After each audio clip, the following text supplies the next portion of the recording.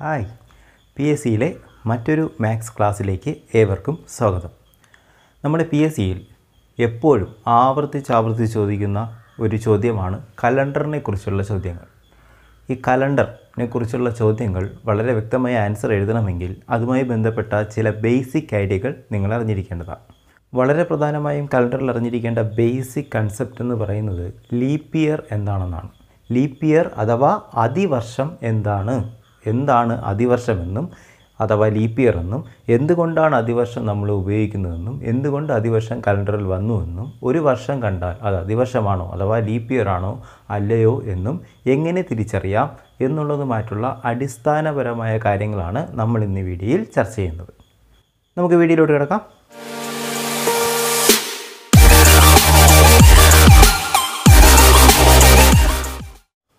ആദ്യമായി എന്താണ് അതിവർഷം? അതിവർഷം എന്താണെന്ന് അറിയുന്നതിന് മുമ്പ്, അതിവർഷം അഥവാ ഇംഗ്ലീഷ് ലീപ്പ് ഇയർ, അതിവർഷം എന്താണെന്ന് അറിയുന്നതിന് മുമ്പ് നിങ്ങൾ അറിഞ്ഞിരിക്കേണ്ട കാര്യം ഒരു വർഷം എത്ര ദിവസങ്ങൾ ഉണ്ട് എന്നുള്ളതാണ്. ഒരു വർഷത്തിൽ നമ്മൾ എത്ര ദിവസങ്ങളുണ്ട് എന്ന് ചോദിച്ചാൽ നമ്മൾ വളരെ എളുപ്പത്തിൽ പറയും 365 ദിവസങ്ങളുണ്ടായിരിക്കും. ഒരു വർഷത്തിൽ 365 ദിവസങ്ങളാണ് ഒരു വർഷത്തിൽ സാധാരണയായി ഉള്ളത്. പക്ഷേ യഥാർത്ഥത്തിൽ ഒരു വർഷത്തിൽ 365 ദിവസങ്ങളല്ല ഉള്ളത്. യഥാർത്ഥത്തിൽ ഒരു വർഷത്തിൽ 365.2422 ഡേയ്സ്, 365.2422 ഡേയ്സ് ആണുള്ളത്. ഇത്രയും ദിവസങ്ങളാണുള്ളത്. കറക്റ്റ് 365 അല്ല.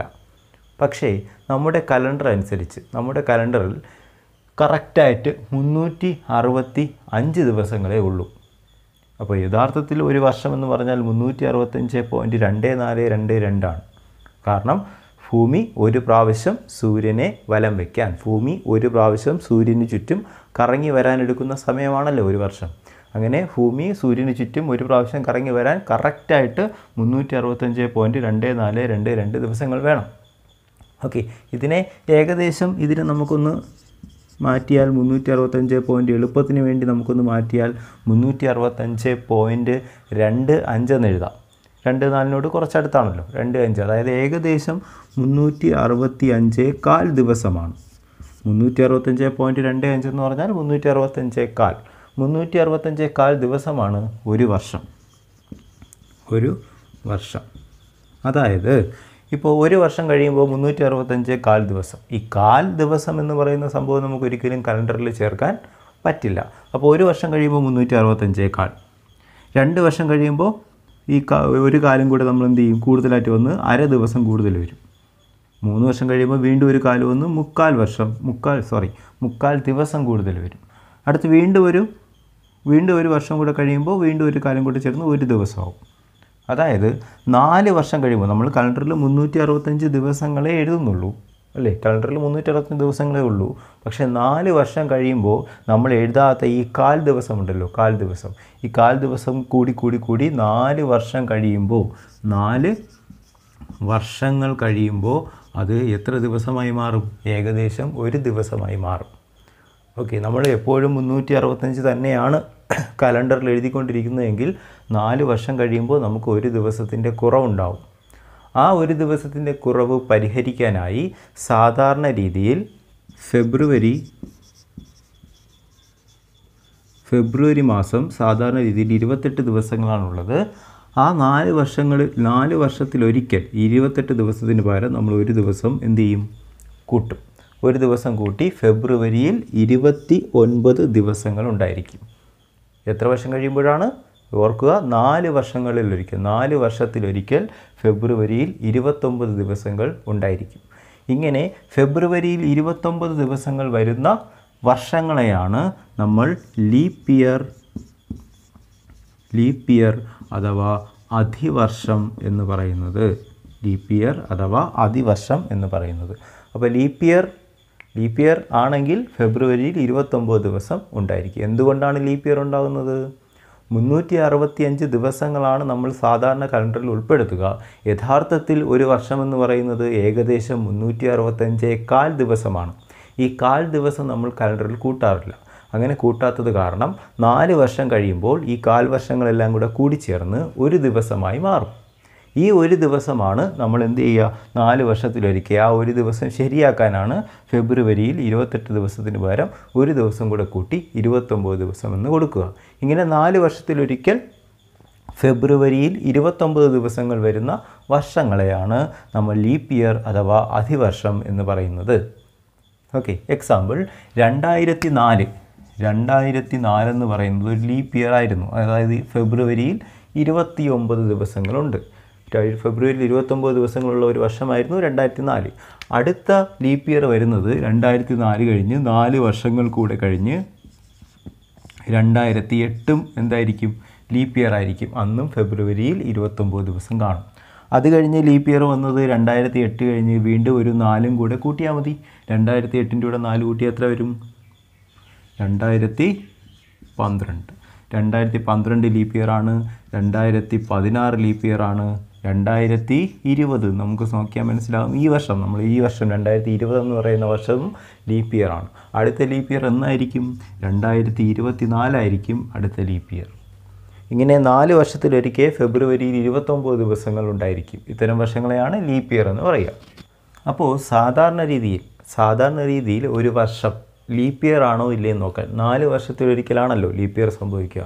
അപ്പോൾ സാധാരണ രീതിയിൽ ഒരു വർഷം ലീപ്പ് ഇയർ ആണോ ഇല്ലയെന്ന് നോക്കാൻ ആ വർഷത്തെ 4 കൊണ്ട് പൂർണ്ണമായും ഡിവൈഡ് ചെയ്യാൻ സാധിക്കുമോ എന്ന് നോക്കിയാൽ മതി. 4 കൊണ്ട് പൂർണ്ണമായും ഹരിക്കാൻ പറ്റുമോ എന്ന് നോക്കണം. അതായത് ആ വർഷത്തെ 4 കൊണ്ട് ഹരിക്കുക.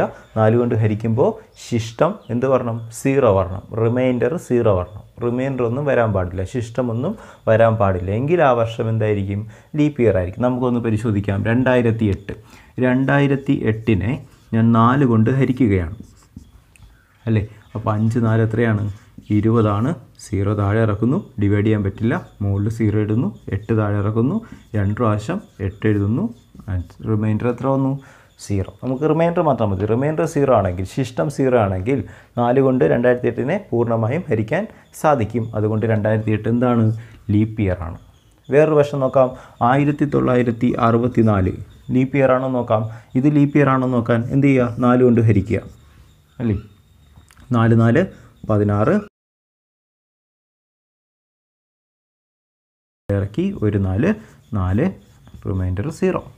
അപ്പോൾ 1964 എന്താണ്? ലീപ്പ് ഇയർ ആണ്. 1964 എന്ന് പറയുന്നത് അതിവർഷമാണ്. ഫെബ്രുവരിയിൽ 29 ദിവസം കാണും. മറ്റൊരു ഉദാഹരണം കൂടെ എഴുതാം. 1565 എന്ന് പറയുന്ന വർഷം ലീപ്പ് ഇയർ ആണെന്ന് നോക്കാം. 1565 ഡിവൈഡ് ബൈ 4, 4 കൊണ്ട് ഡിവൈഡ് ചെയ്യുക. 4 4 16 1 6 4 4 16 5 ഒരു 4 ശിഷ്ടം എന്തോന്നു? 1 റിമൈൻഡർ 1 അതുകൊണ്ട് ഇതെന്തല്ല? ലീപ്പ് ഇയർ അല്ല. ഇങ്ങനെയാണ് സാധാരണ രീതിയിൽ ഒരു വർഷം ലീപ്പ് ഇയർ ആണോ ഇല്ലയെന്ന് നോക്കുക. 4 കൊണ്ട് ഹരിച്ച് നോക്കുക. റിമൈൻഡർ 0 വന്നാൽ ലീപ്പ് ഇയർ ആണ്, അല്ലെങ്കിൽ ലീപ്പ് ഇയർ അല്ല. പക്ഷേ ഇവിടെ ശ്രദ്ധിക്കേണ്ട വളരെ പ്രധാനപ്പെട്ട മറ്റൊരു കാര്യമുണ്ട്. നമ്മൾ ഒരു വർഷം എന്ന് പറയുന്നത് യഥാർത്ഥത്തിൽ 365 ദിവസമല്ലല്ലോ. യഥാർത്ഥത്തിൽ 365.2422 ദിവസമാണ്. 365 അല്ല, 365 ദിവസമാണെന്ന് വിചാരിച്ചു. 365 എന്ന് പറഞ്ഞാൽ 365.25 എന്നാണ് നമ്മൾ എടുത്തത്.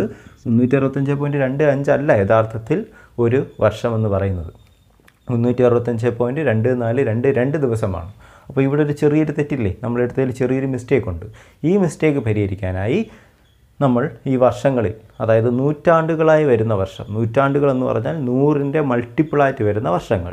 എക്സാമ്പിൾ 2000, 2100, 2200, 2300, 1900, 1800, 1700, 1600 ഇങ്ങനെ വരുന്ന വർഷങ്ങൾ, അതായത് അവസാനം 2 പൂജ്യങ്ങൾ വരുന്ന വർഷങ്ങളെ അതിവർഷമാണോ ഇല്ലയെന്ന് നോക്കാൻ 4 കൊണ്ടല്ല ഹരിച്ച് നോക്കേണ്ടത്. വളരെ ഇമ്പോർട്ടൻ്റ് ആണ്. നൂറ്റാണ്ടുകൾ, അതായത് അവസാനത്തെ 2 സീറോ വരുന്ന വർഷങ്ങൾ. ഓക്കെ, ആ വർഷങ്ങളെല്ലാം നമ്മൾ യഥാർത്ഥത്തിൽ ഇതിനെല്ലാം 4 കൊണ്ട് ഹരിക്കാൻ സാധിക്കും. അവസാനം ഒരു സംഖ്യയുടെ അവസാനം 2 സീറോ വന്നാൽ അതിന് ഉറപ്പായിട്ടും 4 കൊണ്ട് ഹരിക്കാൻ സാധിക്കും. യഥാർത്ഥത്തിൽ ഈ വർഷങ്ങളെല്ലാം എന്താവേണ്ടതാണ്? ലീപ്പ് ഇയർ അഥവാ അതിവർഷമാവേണ്ടതാണ്. പക്ഷേ ഇതിലെ എല്ലാ വർഷങ്ങളും എന്തല്ല? ലീപ്പ് ഇയർ അല്ല. കാരണം 365.2422 ആണ്, പക്ഷേ നമ്മൾ 365.25 എന്നാണ് എടുത്തത്. ആ തെറ്റ്, ആ ഒരു എറർ പരിഹരിക്കാൻ വേണ്ടിയാണ് ഇങ്ങനെ എടുത്തിരിക്കുന്നത്. അതിങ്ങനെ ഈ നൂറ്റാണ്ടുകളായിട്ട് വരുന്ന വർഷമാണ് വരുന്നതെങ്കിൽ സൂക്ഷിച്ച് ചെയ്യണം. 4 കൊണ്ടല്ല ഹരിച്ച് നോക്കേണ്ടത്, 400 കൊണ്ട് ഹരിച്ച് നോക്കണം. അതായത് നൂറ്റാണ്ടുകൾ, ഇപ്പോൾ 2000 ഒരു നൂറ്റാണ്ടാണ്. ഇതിനെ എത്ര കൊണ്ട് ഹരിക്കുക? 400 കൊണ്ട് ഹരിച്ച് നോക്കുക. 400 കൊണ്ട് ഹരിക്കുമ്പോൾ 0 വെട്ടിപ്പോവും. 20/4 എത്രയാണ്? 5. ഹരിക്കാൻ സാധിക്കും, പൂർണ്ണമായും ഹരിക്കാൻ സാധിക്കും. അതുകൊണ്ട് ഇതെന്താണ്? ലീപ്പ് ഇയർ ആണ്. അപ്പോൾ നിങ്ങൾ ഓർത്തിരിക്കേണ്ട കാര്യം, നൂറ്റാണ്ടുകൾ, അതായത് അവസാനം 2 0 അവസാനിക്കുന്ന വർഷങ്ങൾ, അവസാനം 2 0 വരുന്ന വർഷങ്ങൾ അധിവർഷമാണോ ലീപ്പ് ഇയർ ആണോ എന്ന് പരിശോധിക്കാൻ സാധാരണ രീതിയിൽ നമ്മൾ ചെയ്യുന്നത് പോലെ 4 കൊണ്ടല്ല ഹരിക്കേണ്ടത്, 400 കൊണ്ട് ഹരിച്ച് നോക്കണം. 400 കൊണ്ട് ഹരിക്കാൻ പറ്റുമെങ്കിലാണ് അത് ലീപ്പ് ഇയർ ആവും. 2000 ലീപ്പ് ഇയർ ആണ്, പക്ഷേ 2100 എന്ന് പറയുന്നത് 2100/400, 2 0 വെട്ടിപ്പോയി. 21നെ 4 കൊണ്ട് ഹരിക്കാൻ പറ്റില്ലല്ലോ, റിമൈൻഡർ വരും, ശിഷ്ടം വരും. 21നെ 4 കൊണ്ട് ഹരിക്കാൻ പറ്റില്ല. അതുകൊണ്ട് 2100 എന്തല്ല? ലീപ്പ് ഇയർ അല്ല. 2100നെ 4 കൊണ്ട് ഹരിക്കാൻ സാധിക്കും, പക്ഷേ എന്നിരുന്നാൽ പോലും അതെന്തല്ല? ലീപ്പ് ഇയർ അല്ല.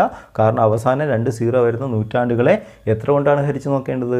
400 കൊണ്ട് ഹരിച്ച് നോക്കണം. 400 കൊണ്ട് ഹരിക്കുമ്പോൾ റിമൈൻഡർ വരും. അതുകൊണ്ട് ഇത് ലീപ്പ് ഇയർ അല്ല. ഇനി 2200 നോക്കാം. 2200 ഞാൻ ഹരിച്ച് നോക്കിയാണ്. 2200/400 കണ്ടോ, 2 0 വെട്ടിപ്പോയി. 22നെ 4 കൊണ്ട് ഹരിക്കുമ്പോൾ 2 കൊണ്ട് കട്ട് ചെയ്താൽ 11/2 വരും. 11നെ 2 കൊണ്ട് ഹരിക്കാൻ സാധിക്കില്ല. അതുകൊണ്ട് ഇതും എന്തല്ല? ലീപ്പ് ഇയർ അല്ല. ഓക്കെ, അപ്പോൾ ഒരിക്കൽ കൂടെ ചുരുക്കി നമുക്ക് ഇങ്ങനെ പറയാം. സാധാരണ വർഷങ്ങളാണെങ്കിൽ ലീപ്പ് ഇയർ ആണോ ഇല്ലയെന്ന് നോക്കാൻ എന്ത് ചെയ്യുക? 4 കൊണ്ട് ഹരിക്കാൻ പറ്റുമോ ഇല്ലയെന്ന് നോക്കുക. 4 കൊണ്ട് ഡിവൈഡ് ചെയ്യാൻ പറ്റുമോ ഇല്ലയെന്ന് നോക്കുക. പക്ഷേ നൂറ്റാണ്ടുകൾ, അഥവാ അവസാനം 2 0 വരുന്ന വർഷങ്ങളാണെങ്കിൽ അത് ലീപ്പ് ഇയർ ആണോ ഇല്ലയെന്ന് നോക്കാൻ 400 കൊണ്ട് ഹരിച്ച് നോക്കണം. 400 കൊണ്ട് ഹരിക്കാൻ പറ്റുമെങ്കിൽ മാത്രമേ അത് ലീപ്പ് ഇയർ ആയിരിക്കുകയുള്ളൂ. എന്താണ് ലീപ്പ് ഇയർ? ഫെബ്രുവരിയിൽ 29 ദിവസങ്ങൾ വരുന്ന വർഷങ്ങളെയാണ് നമ്മൾ ലീപ്പ് ഇയർ എന്ന് പറയുക. ഓക്കെ, ലീപ്പ് ഇയർ എന്ന് പറയുന്ന അടിസ്ഥാന കാര്യം നിങ്ങൾക്ക് മനസ്സിലായെന്ന് വിചാരിക്കുന്നു. നിങ്ങളുടെ നിർദ്ദേശങ്ങൾ കമൻറ്റുകളായി താഴെ രേഖപ്പെടുത്തുക. വീഡിയോ ഇഷ്ടമായെങ്കിൽ ലൈക്ക് ബട്ടൺ അമർത്തുക. ഇഷ്ടമായില്ലെങ്കിൽ തീർച്ചയായും dislike button അമർത്താവുന്നതാണ്. Thank you for watching.